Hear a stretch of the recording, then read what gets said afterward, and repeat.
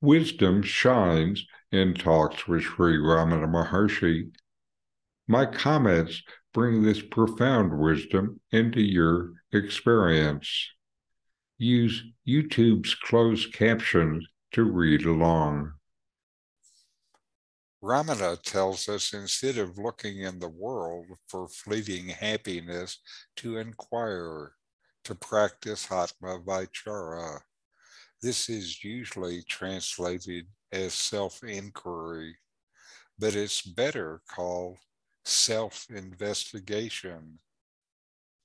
But what is this and how do I do it? Ramana says to ask, who am I? And just stay with the question. What does that mean? How we see the world depends on how we see ourselves. So this quest is deep and vital. The question is amazingly broad. I exist, and I know that I exist. But what actually exists? Is it this body? Is it this mind? Is it this idea of ourselves, this I thought? There is something existing, something conscious always. What is this? What do I consider myself to be? What identities, what roles do I identify with? What knows them all? Who is that? What is this consciousness, this being? There is something that always is, always knowing. Is this it? What is its relation to me? Within these questions are even more questions like, is there a separate world? Are there others? Or is it only this one self? Is there birth? Is there death? All these questions and more. The mind creates all these ideas. What you think makes up reality. What is actually real? Does the mind create reality? Who knows the mind anyway? How do I know what is real and what is not? We're told to discriminate, to separate the real from the unreal, the temporary from what is always. Then dismiss the temporary, the unreal, and stand as what remains. Investigating all of this, take the attitude, don't know, and be curious. Something is always there. Things of the world come and go. What does not? This is inquiry. It's not something you do for some time each day.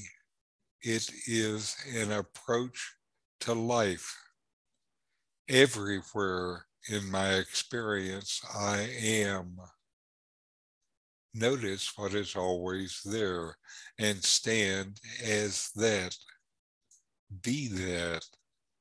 You are anyway, so be what you are and know. And with all of it, the answer is not in the answer. That is, it's not a matter of thinking about it.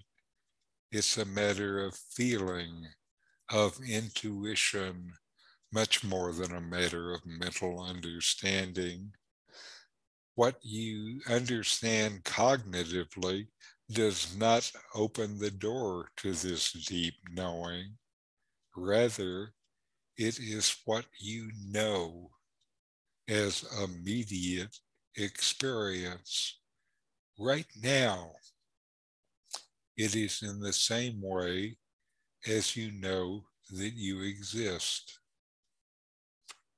And knowing like this is also being.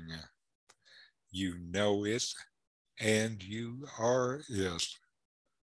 What else could you ever be than what you are already? This is the deep meaning of non-duality. There is no other, no one else that you could ever possibly be. You are that now. At the end of this inquiry, you know that you're not any of the changing but persistent ideas, not any idea based on external identity. Who you are is more internal, more subjective, but where subject and object are no longer any different. Knowing is being. You are one without a second, without any alternative. There is no other, nothing else. Thou art that, and that is all there is. This knowledge comes from self-inquiry. If it is not yours yet, keep inquiring, keep investigating yourself. Then the Maharshi deals with a subject he rarely talked about. What if you are not ready for self-inquiry? He responds, laying out the four margas, the four yogas that make up the Hindu system of spiritual practice. At other times, he's said, since you will have to inquire eventually, you might as well do it now. This is jnana marga. This time, he talks about the other three paths and what to do if you're not ready for inquiry. The four yogas are karma, bhakti, raja, and jnana. They are focused progressively deeper, more internal. The first is body, based on actions, on selfless service.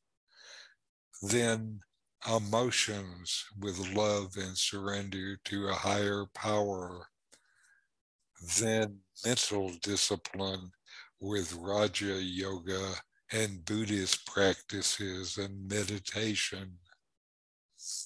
Then direct self-knowledge as taught by Ramana and his predecessors. These are the four Hindu paths to liberation. Ramana focuses on Atma Vichara, self-inquiry. His whole teaching is in the Jnana Marga context. This was his own direct experience. But here, Maharshi talks about the other paths. He says, if you're not ready for Jnana Marga, try then in order Bhakti, Raja, or Karma Yoga. He starts with Bhakti. He always said that Bhakti was a valid way to liberation.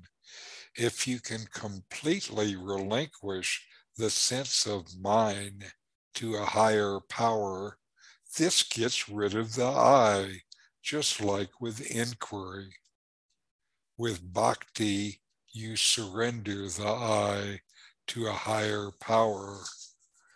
With inquiry, you discover the I was never real to start with. It never actually existed. If bhakti does not suit you, then try one of the various forms of mental discipline. In Hindu, these are elements of Raja Yoga, which is the root of yoga in the US. Raja Yoga is also the root of Buddhism, where its practices are very highly developed. These practices calm your mind and help you learn self-control and discipline. The discipline increases your ability to stay focused in meditation. The calmness helps quiet the mind. Deepest meditation starts with this quiet mind. If you can't do this, then try selfless service, karma yoga. This settles your mind as you start to pay attention to something besides your own immediate desires. Your mind cannot do two things at once. So when you pay attention to one area, attention to the other subsides. When you pay more attention to the needs of others, you pay less attention to what you thought were your own needs. This is the beginning of developing dispassion. This dispassion is really where spirituality starts, with looking past what you thought of as yourself. It matters little how you go about doing this looking past yourself into yourself, but this is the key that unlocks your own truth. And the instant you see yourself differently, the whole world changes too. You see it in a different way too. These videos help bring Ramana Maharshi's teachings into your direct experience. Subscribe now to help you deepen your understanding and practice to know the self. Just click the subscribe button.